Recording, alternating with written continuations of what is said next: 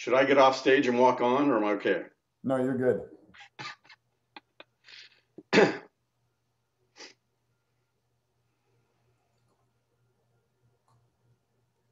Good morning, ladies and gentlemen. Welcome to the Catalyst webinar series presented by the Education Committee for the Southern California PGA. The Catalyst webinar series is a weekly educational platform for creating success and change in your club and career. We're very excited to have the one and only Kevin MacDonald on the program this morning. Kevin is a certified club manager. He's been in hospitality for decades and decades. In 2003, he became the official paid staffed coach for the leadership coach for the CMAA and occupies that title to this day. He speaks on leadership and coaching leadership at conferences around the globe. He is also has been the coach for the Canadian or the British Columbian PGA. Kevin, thank you very much for joining us this morning on the Catalyst webinar. How are you today? I am fantastic. Thank you. Can you hear me okay, John? Absolutely. You sound great. You look great. And like you said, and I could attest to this firsthand, that you are not such a bad guy once we get to know you. Yeah, thank you so much for that. And John and I have gotten to know each other really well because every technical difficulty that could be known to man has sort of been, we've been dealing with to make sure we get to this point where you can actually see and hear. And so thank you so much for inviting me, John, and thank you so much to all of you for attending today. Well, it's kind of it's a significant catalyst for all of us because we have the Catalyst webinar. Just a little backstory on the Catalyst. The Catalyst has been going on for over 4 years, and I think closer to 5 years. Through this whole history, we've been using gotowebinar.com. And then when COVID hit, the capabilities and the uses of Zoom are better suited to our needs in terms of being able to take questions and see where the questions are coming from and make it a little more of an interactive experience for everybody involved. So this is our first Zoom. You're on the inaugural Zoom Catalyst, and thanks for braving it for us. It's all okay. Yours. Well, take it away. Thank you. Thanks again, John. I can start this program differently than any other program that I've ever spoken, any other time I've ever spoken, because 4 hours ago I got a new grandson. Congratulations. My grandson, second grandchild, and I know my wife was thinking about if the baby's healthy, if it had all its fingers and toes, and honestly, I was thinking about I wonder what golf courses we're going to get to play in my lifetime with this young boy.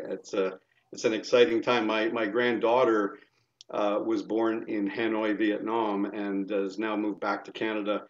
Her father is a golf pro, so it's probably a better chance that I'll be playing with her a lot at various places. But I love this game, and I love the game that you are all dedicated to, and it's a passion in life. And so when I got to be able to be in the club industry and work at a couple of golf courses, um, it was like being home. It was an environment I always loved. And so in 2000, I changed careers. I became a coach, and I really found out that the part of club management that I really loved the best was developing people and developing their games. And not like you developed their golf game, I developed their leadership and their communication skills and their ability to be great people. And so when I made that transition, I had a great relationship with CMA, and they asked me if I could put together, could I coach 7,000 people? At the time, I didn't know how I could coach 7,000 people, and so we created a number of ways for people to experience coaching concepts, coaching in groups, coaching individually. And the truth is, 7,000 people don't want coaching. And I'm sure at your clubs, if you have look at how many members you have, how many want lessons, it's a small percentage, and it tends to be the people that are at the top of their game. And we just did a presentation at CMA conference, why the best in class employ coaching. And it's really evident that when we get to work with extraordinary people, and the average or lower performing people are really not interested in coaching. And And I got to tell you, I'm okay with that. You know, I get to work with the people that are really driven and really want to be at their best. So thank you for having me here today. We are, it's interesting. I think yesterday, I thought my grandson might be born on St. Patrick's Day, but a year ago, yesterday was the last time I was on a plane. And I had a speaking engagement on the 16th, 17th, 18th, and 19th of last year of March. And on the 13th, the world changed up here in our country, and the government told us to be careful. And so three of those places canceled. I couldn't get the fourth one to cancel, so I had to go and came home in an uncertain time. And it's really this program, you know, I think is as much as it's about leadership and about you being at your best, it really has the context of what's just happened to us and what is still happening to us in a certain respect. So, you know, really talking, I'm going to talk about leadership, but I'm also going to talk about some of the things that we've really been experiencing with people, observing with people as they go through what we've all been going through. And I'm sure all of you, I mean, that you're probably the experts at it. Oh my goodness. John. Yes, sir. Oh, wait, I got it. No problem. So let me just start out by saying a few things that we've noticed with what we've been talking to people last year, whether it's at, you know, through clubs. We've been working with a lot of clubs over Zoom, a lot of chapters of CMA, world conferences, and also individuals. Is that this past year, some of these elements that are typically part of what makes a great leader and part of what makes a great human being were exaggerated. You know, I think this is a time when a lot of these things really became more important than they ever were before. And so I'm just going to start with communication. And I'll say this, that when I get to go to clubs or chapters all over, if there's only one thing that I would work on with people, it's their ability to communicate well. And you know, I don't have to tell you know, such a big part of your job is communication.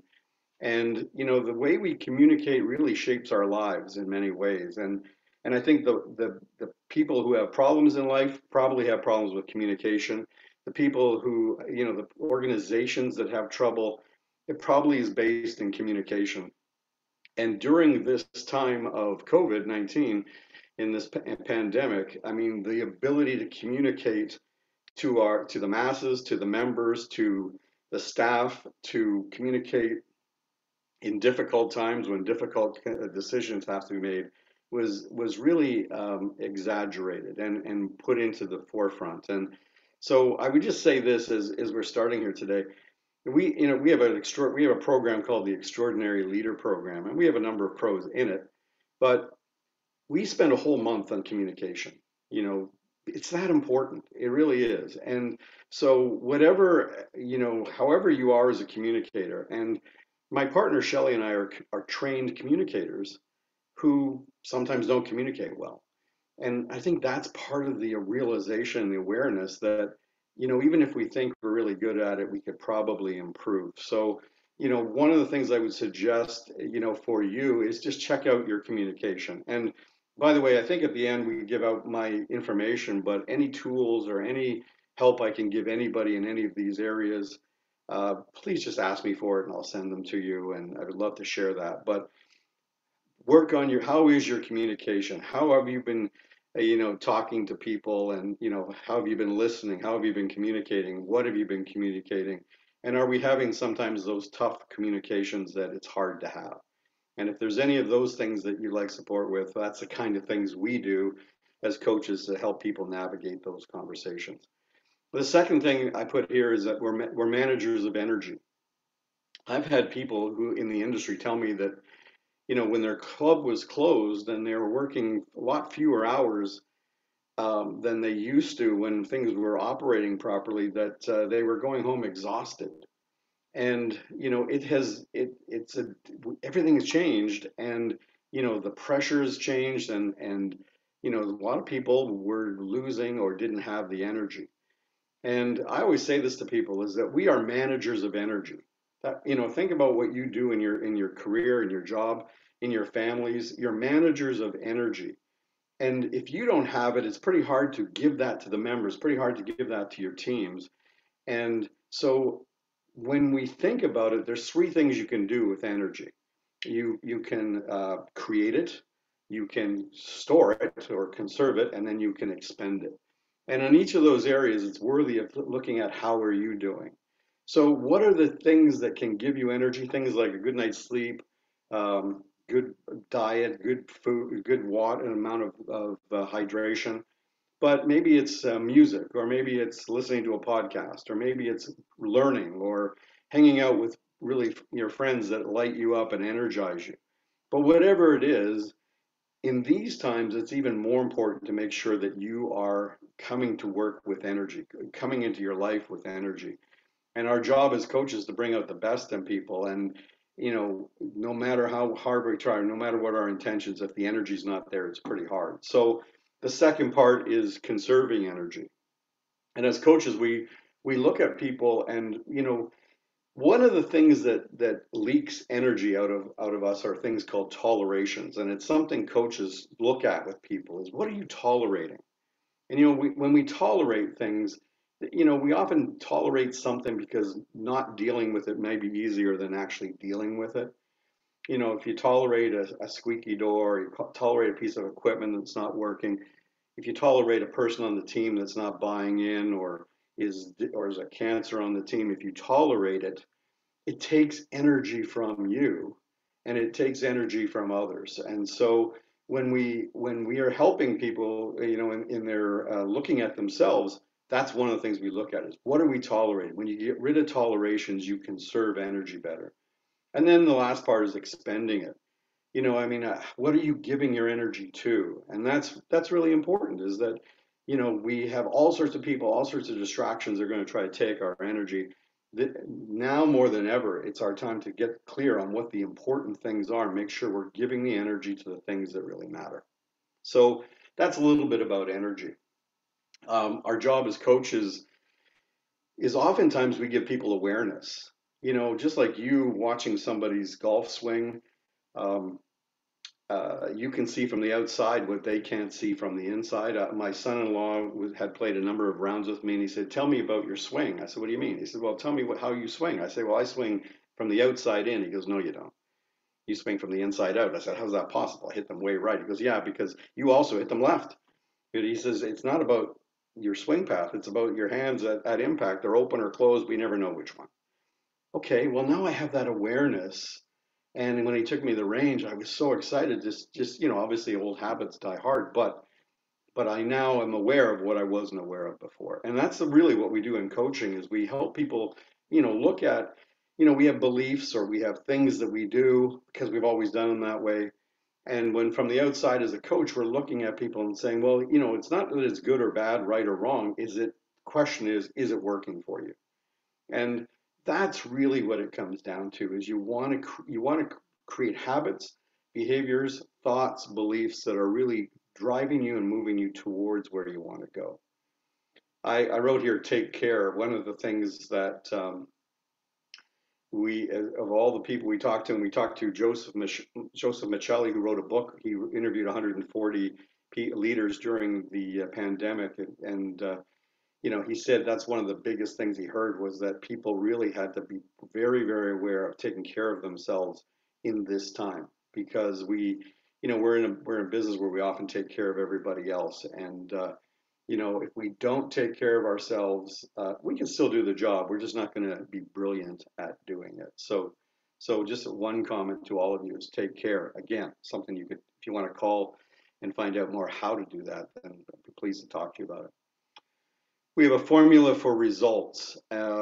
We give this to people when we start at any club. We always give three foundational things, and one of them is this formula to achieve anything in life. You want to lower your handicap. You want to get rid of debt. You want to lose weight. You want to whatever. You want to buy a boat. Whatever it is. Here's the formula to get whatever you want. T plus F plus A equals R. Our thoughts plus our feelings plus our actions equal our results. And so, what we find is as coaches on January 1st, a lot of people want to lose weight. And so we ask them what they're going to do. They say they're going to go on a diet. They're going to join a gym. And they've done that before and it hadn't really worked before, but they're going to do it this year. It's probably going to work this year. as if the formula is A equals R. And again, if they think and feel the way they always thought and felt, and they just change the actions, they're going to default back to what they've always done. That's with me with my golf swing and my golf game. If I have to think differently, I have to feel differently, I have to act differently if I want to get a different result. And so think about that as you're training people, or if you're leading people, or if there's some challenge you're facing this year, your thoughts plus your feelings plus your actions equal your results. I can tell you as a coach that a lot of people are trying to get somewhere and they've got thoughts and beliefs that are working in opposition to what they're trying to do. They believe something that is in opposition to what they're trying to do. And if we don't change that belief, or we don't challenge it, we don't change the way they're thinking, probably going to get a similar result. I use the metaphor of a magnifying glass. If you put a magnifying glass between the sun and a piece of paper, if you put it too close, scattered light, too far away, same thing. But if you put it right at the right level, you get this fine beam of light that will burn the paper. That is the focus. And so many times with whatever we're trying to do, we've got thoughts that are making it blurry, like we're too close or too far, and we can't do what we're trying to do. The other side of that is that if you take that same magnifying glass, put it between a light bulb and a piece of paper, you can get that same fine beam of light, but it won't burn the paper because the intensity from the sun is so much greater than the intensity from the light bulb.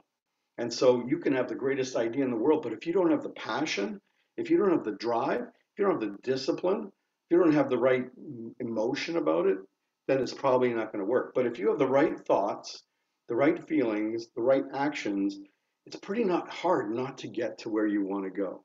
So maybe that will help somebody. Again, always things you can talk to.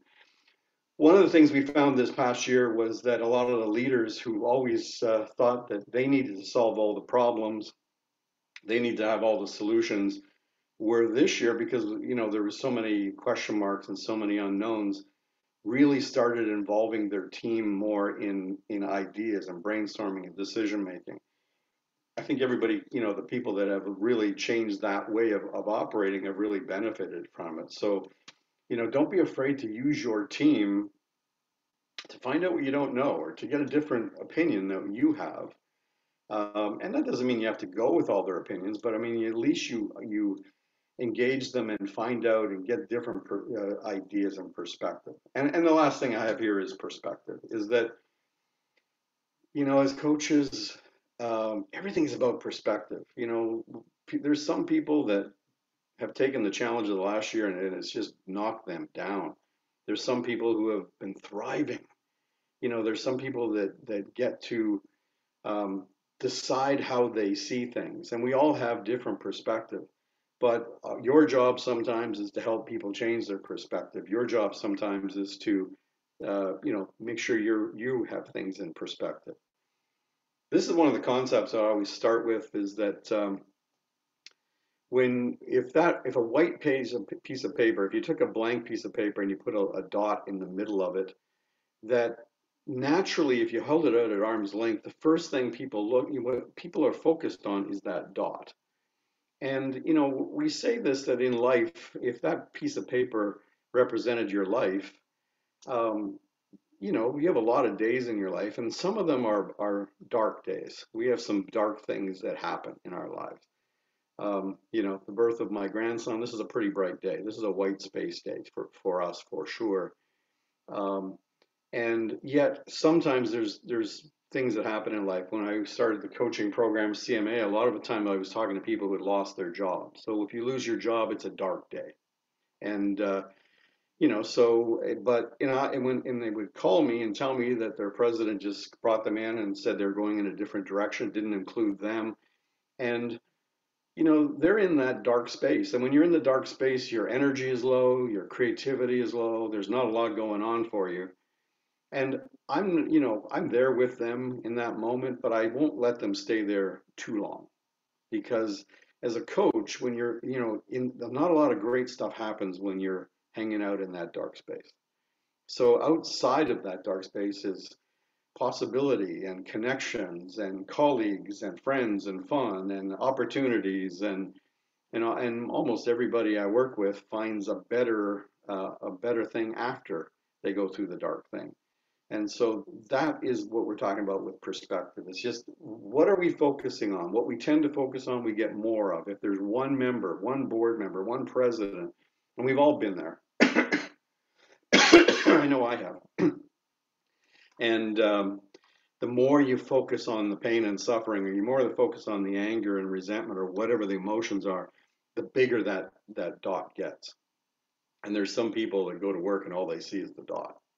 And if you're experiencing that, then call and get some support with that. But you might have somebody on your team, or you might have some members that, there's 99 great things at the club, and there's one thing that isn't, is what they focus on every day.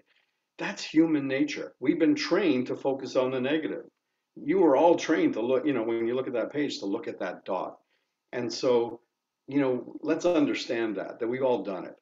And it holds us back. And so when we start to move to the white space, life gets better. So here's some things that we've seen that get in the way of the people in leadership in the past year or any time. But, we often say that the way we think, sometimes the way we think is the enemy, in that things change. And this is a rapidly changing time. And so sometimes the thinking the way you always thought is what gets us in trouble. We have to think differently. We have to be open to changing our views and changing our minds and seeing other points of view, I suppose. But, hey, we'd all like it to be normal. It's not normal. So so forget how it was when it was normal. Let's adapt to what it is now and think differently. And in some ways, maybe we'll never go back to exactly what we had before. Maybe it'll be better. And a year ago, I'd never been on a Zoom. Now I do some days 7, 8 hours of Zooms, and I'll be doing 3 presentations today in different parts of the country. That wasn't possible before. So let's think. It doesn't have to be the way it's always been.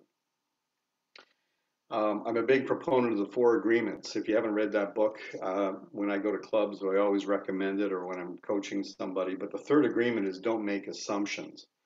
And we are assumption making machines. We make assumptions every day, many, maybe 100 a day. And Don Miguel Ruiz, the author of the book, says an assumption is just 1 or 2 questions short of complete communication. So if you assume something about me, you could just ask me a couple questions and find out if your assumption is correct. But we've been trained sometimes not to ask questions. And here's what I would like everyone to write down is this simple thing we tell a lot of young people that are coming into the business, but it's true for everybody. The person asking the questions is in charge. The person asking the questions is in charge. And I think a lot of times as leaders, we think we're supposed to be the ones giving the answers. The person asking the questions is in charge. I speak for Dick Copland every year, the Copland Keebler Wallace Group, and to the young legacies that they're bringing up in the industry. And I made this comment one time, and Dick said to me, when we take a candidate to a search committee asks a whole bunch of questions, and then the search committee will say to the candidate, now tell us, what questions do you have for us? And the candidate says, I'm good. Then they know at that moment that the candidate is not good. You better have solid questions. You better find out what you're getting into. You better find out what they're looking for. You better find out what the challenges you might face are. You get really good at asking questions. Get really good at asking questions. I admire my son-in-law for asking me that question. Tell me about your golf swing. Like, I never even thought about it really, but I assume because I hit it right that's the ones I remember. I also hit them well. So next one is the need to be right versus successful. I'm always amazed how many people just need to be right. They don't care if they lose. They don't care, as long as their idea carries the day. It doesn't matter how it all turns out. To me, that's just ridiculous. That's why, get other people's opinions. It doesn't matter whose idea things are. It doesn't matter if you want to be successful. I think that's one of the things that we found in CMA is that a lot of people don't want to admit that they don't have it all together. And so they don't want to ask for help. They don't want to, so I know I can do it all on my own and I don't need anybody else's help. And there's nothing wrong with that. It's just why if you want to get somewhere, why wouldn't you get somebody to help you to get there quicker? And there's so many opportunities. And I think as as men, we've been, I'm speaking on that behalf of that gender, but I think we've been trained to not ask for questions or to think we can do it on our own, to be independent. And one thing I can tell you is that, man, ask for help, ask for help. And I've become very good at it. There was a time where I was not, I'll admit that. But man, why would I not ask for help? It's a gift to ask somebody for help, because when somebody asks you for help, if you ask me for help, it's a gift to me. And so don't be afraid to give that gift to other people. Okay, number four, one thing gets in the way is the inability to have difficult conversations. People sometimes shy away from them, they avoid them, they put them off. Oftentimes when we do that, things get worse, they get bigger. And so uh, there's something, if that's one thing that you have to do, if you have to have a difficult conversation, maybe contact me and ask me to help guide you through that. We have a document called the Gift of Communication. Anybody wants that, email me, ask for the Gift of Communication. And there's a piece in there about dealing with difficult questions. And then finally, me versus we. I think this time, as I mentioned earlier, a lot of leaders are willing to see it as our challenge, not my challenge. And you know, they can employ 100 versus doing it themselves. And my good friend John Furlong, who's a club manager here in Vancouver, where I live, uh, went and did the bid process for the Olympic Games for 2010, and then he ran the Olympic Games. And between employees and volunteers, he had 50,000 people to put games on. And I never heard him use the word I. It was always us. It was always them, or it was always about his people, not about him. And so just think about that for you. How's that? How are you in that context? How does that get in the way? So one quickly, I've got 15 minutes left. I think is that right? Yeah, it is, John. Okay. Um, one of the one of the opportunities, and if you haven't read, by the way, if you haven't seen this resource before, there's a book called Turning Pro by Stephen Pressfield. And again, here's something if you want it. There in the book, Stephen Pressfield, who wrote The Legend of Bagger Vance, in the book Turning Pro, he makes a list of amateur traits and professional traits. And it's really a powerful thing to look at. And I mean, I'm sure many of you have seen it, but if not, you either email me and ask me for it or get the book. But in this list of attributes, I think when I read the book and saw it, I realized when Shelley gave it to me, and I emailed her and said, I realize I'm a professional with amateur tendencies. And of course, we are professional at some things and quite amateur at other things. And I'm an amateur golfer for sure, but I love golf. It's a passion. But I'm an amateur. And, there's nothing wrong with being an amateur golfer. It's just what I am. And yet, in other areas, I feel like I'm a professional and I have those attributes. And it's worthy of looking at it because as a leader, we think, well, if we're a leader, then we must be professional at all the aspects of leadership. And that's probably not true. Some of them we're quite amateur at. We just because you get the job title doesn't mean now you're good at everything that person needs to do.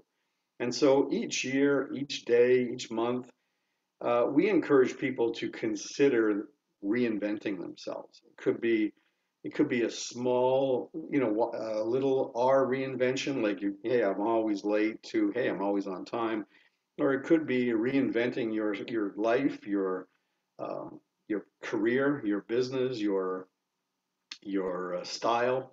It could be your look. I don't know. It could be all sorts of reinventions. But one of the listings that it says in the book by Stephen Pressfield is that professionals reinvent themselves. So they're always looking for a way to improve. They're always looking to change and get better and evolve. And so that might be something for you to consider. And we have a document, we have a tool we created called the Reinvention of You. If anybody wants that, just email me. So our leadership training in our program, in our extraordinary leader program, one of the tenets we talk about all the time is the three A's: awareness, action, and accountability. And you can think of that as if you're thinking about teaching a student, that T plus F plus A equals R. Are you just teaching them the A? Or are you helping them with the other two?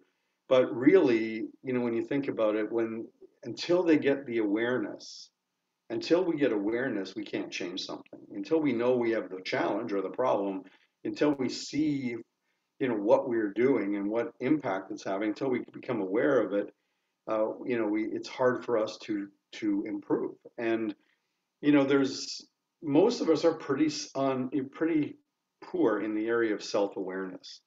But we think we know ourselves, but we only know ourselves from our own perspective. And so when you can have somebody look at you from the outside and become more aware of what these actions are doing, how is this manifesting my success or my failure, you become aware.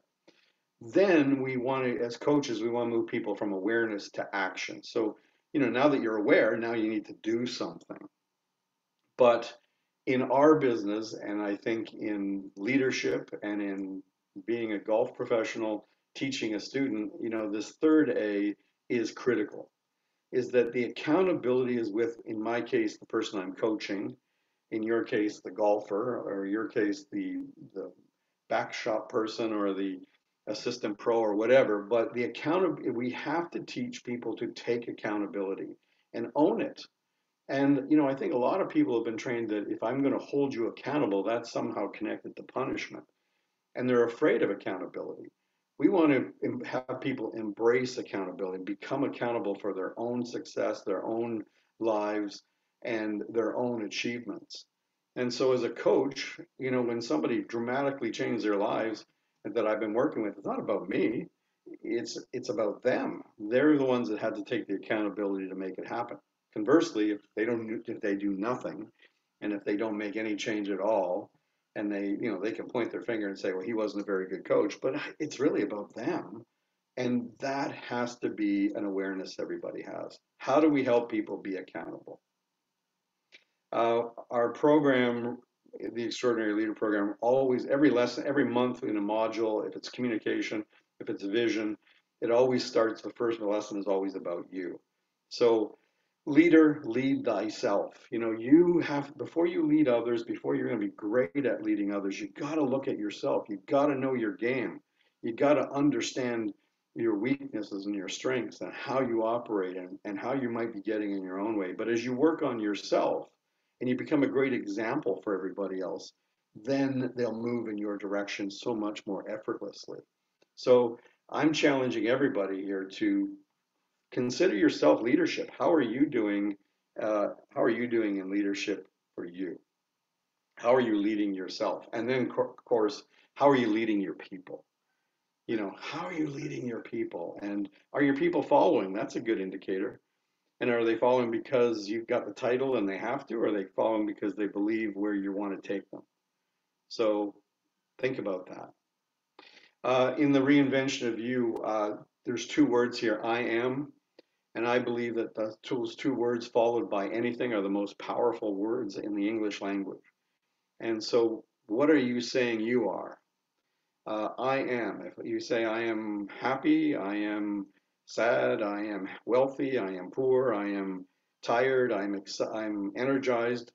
Whatever you say, yourself, your subconscious mind will help manifest that. And so many times we're hearing people use language about themselves that is really working counter to what they're trying to do.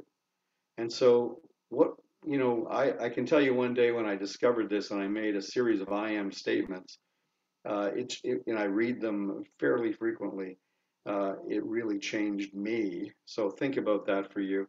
And then finally, just focusing on daily habits. If you want to move in a direction, put in the daily habits that are going to get you there.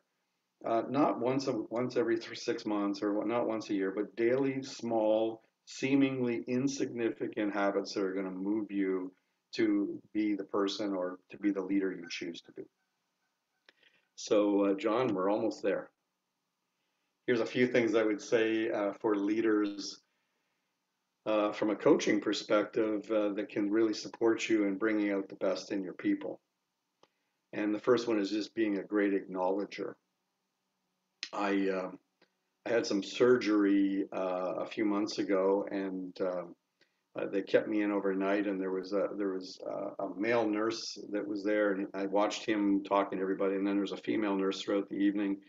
And then the next morning, the male nurse came. I could hear the female nurse telling the male nurse about me and my situation. And he listened to her and he comes in. He goes, "Man, she's my favorite. I got to train her. She is unreal." And I said, "I know. She is fantastic. She really is a great nurse. But I got to tell you, I was watching you." And I said, "I was watching you with the patients. You're fun. You're funny. You listen. You ask really great questions. You get very gregarious and fun when you need to. You get very quiet and professional when there's something confidential that's going on. Um, you care about your people. You educate them." I just said, I was blown away just watching you. You are amazing. And he was quiet for a moment. Then he looked at me and he looked at my name on the wall and he said, "Mr. MacDonald, you just earned some of the best narcotics that I can get my hands on." And, it's so funny that, it's so simple to acknowledge. It's so simple to see something in someone else. It's so simple to just notice. Just take the time to notice what people are doing, and then I notice what they're doing right.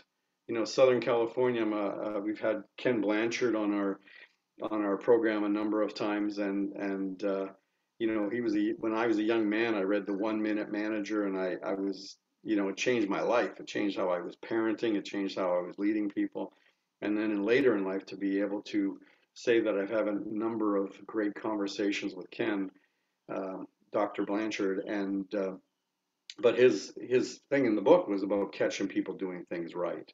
And so, in these times when everybody's going through something and everybody needs to know that you think they're doing okay, and when they hear it from you, in the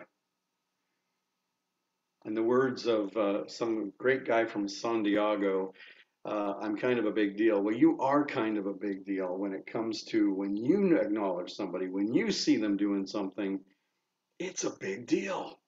And don't underestimate the power of it. And you might think, well, I shouldn't have to tell everybody that they're doing things right. Yeah, you shouldn't have to. You get to.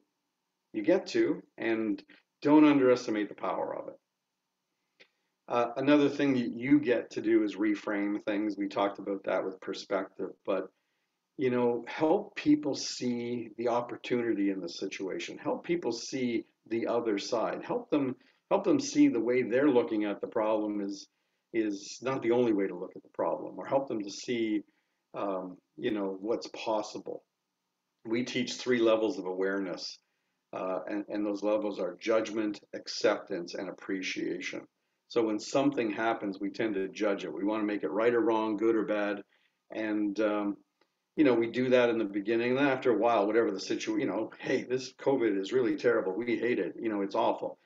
It's ridiculous we have to go through this. Well, it is what it is. So after a while, you become the second level of awareness is acceptance. Okay, well, this is where we are. This is what we got to deal with, and then perhaps you can get to the place where you have appreciation, for it. You know, I'm not going to be able to hold my grandson. I don't know when I will. And would I like to? Absolutely. Do I want to get him sick or to get anybody in his parents or anybody in the, no. And, so it's an inconvenience, but we're going to stay healthy and we're going to have hopefully a long life together. And so we get to reframe things. Honest communication, I mentioned before, ask questions and then listen when they ask the questions. You know, that's where the power is in your listening skills. Genuine listening means suspending memory, judgment, and desire, and for a moment at least, existing entirely for the other person. Genuine listening means suspending memory, judgment, and desire, and for a moment at least, existing entirely for the other person. Man, when that complaining member comes up to us and starts talking, our memory is taking over. We're not even listening. Oh, here we go again. This guy every time. That's all we ever hear. Memory. When somebody says something, we tend to judge it. It's right or wrong. It's good or bad. I agree. I disagree. It does. Just listen. Listen before you get in the way of yourself. And then memory, judgment, desire. I think a lot of times when we're listening to somebody, we just want something to happen. Let's get to the result. I want to get to a conclusion. I want to get some sort of result out of it. That's fine. But when you can just suspend those three things and just really listen to somebody, you may hear them differently than you've ever heard them before. Memory, judgment, and desire. In terms of communication, meet more often than you think. When it comes to people, you know, keep everything in perspective, be compassionate. We're all going through something here, every one of us. And if we're honest with ourselves, probably none of us can say we're as good as we normally would be. In some ways we're better, in some ways we're not, but we all have a weight. We all have something that's keeping us from doing the things we love to do. And so, I'm certainly, being connected to your friends or, and again, maybe it's different in Southern California. I don't think it is. I think we're all going through it, but the people you're working with, the people you're serving, the people you're working for, they're all going through it too. And then the last thing is don't be afraid to get support. Don't be afraid to reach out if there's something that you can do to be better, if there's something you can do to be a better leader, a better listener, a better coach, a better teacher, a better parent, a better spouse, then don't be afraid to ask for it. And why wouldn't you?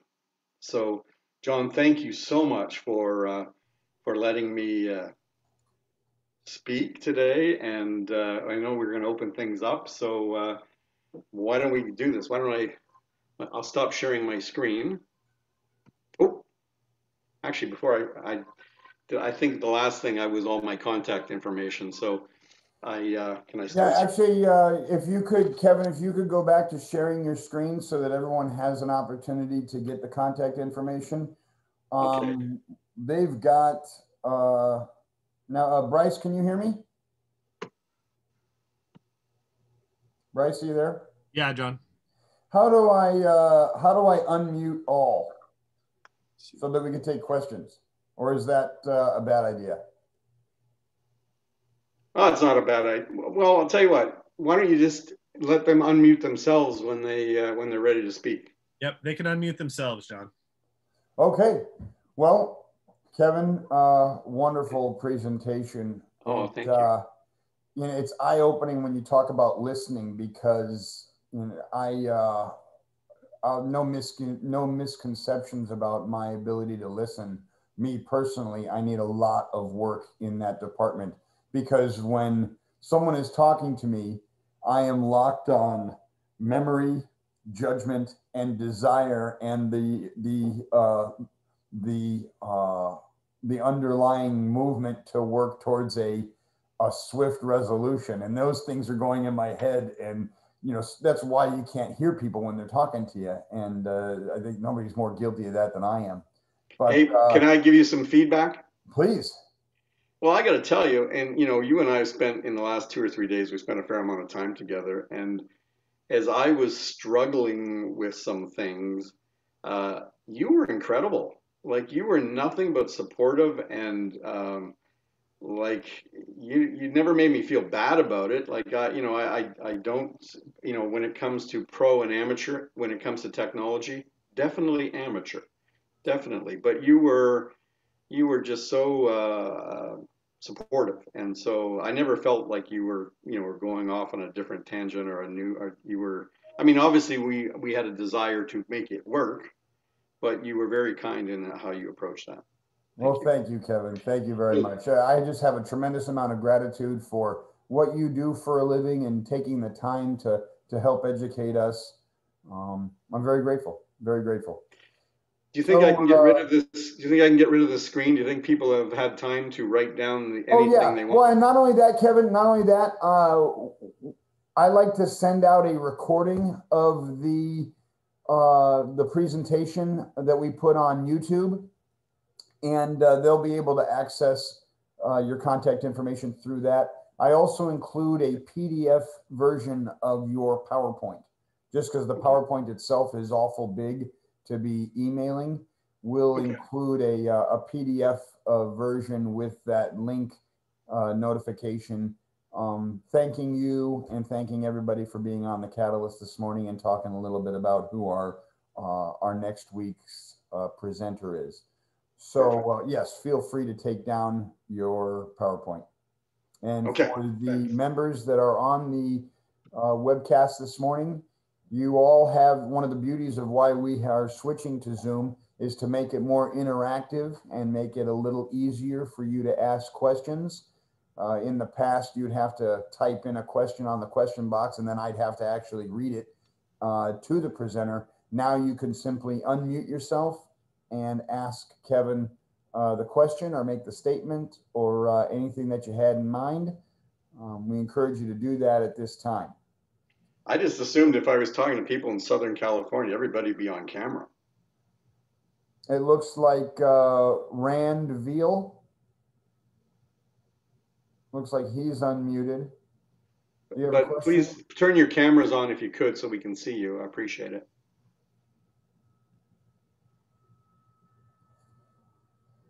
Any questions from the field?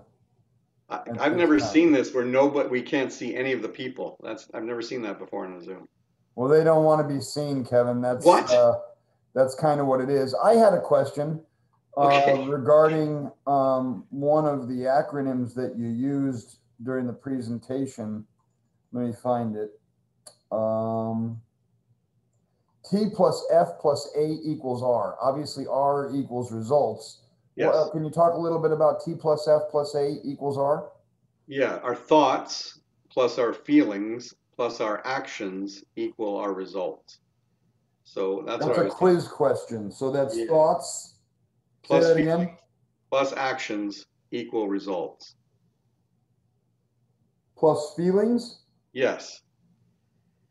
Yeah, so if you're teaching somebody golf, I mean, you can give them drills and you can do things to help them with technique in terms of their swing or their putting or their chipping or whatever the action is. But if you really, if they don't think like a lower handicap, if they think like they're a 30 handicap, and you teach them better skills, and if they're getting close to shooting 90, they'll probably throw a few sevens in there at the end just to get back to their comfort zones. You have to think, have to change the way they think and feel. And a couple times I've had the benefit of playing with some golf pros who made me feel like I was a pretty good golfer. And I tell you, it just was a different game, because I had that self-belief, I think, that they helped me have, because they must know what they're talking about because they're pros. But yeah, you have to change don't just change actions if you want a different result. Nathaniel, Zachary, Heather King, do you have a question for Kevin? Please put your camera on if you can. It's a shy group, Kevin. How is that possible? How is that possible? I just assumed all golf pros were really good looking. They're full of self-confidence, and they probably look like $1 million. Some of us more than others. Ladies and gentlemen, thank you very much, Kevin. On behalf of the Education Committee for the Southern California PGA, thank you very much for taking the time to share your expertise with us. We are eternally grateful. For everyone on the Catalyst webinar, thank you very much for supporting and for joining us this morning on our first Zoom Catalyst. Join us again next Thursday, 8 o'clock Pacific Standard Time. We look forward to serving you. Thanks a lot, everybody. Thanks, Thomas. Take care, Kevin. Have a great day, everybody. Stay safe, stay sane.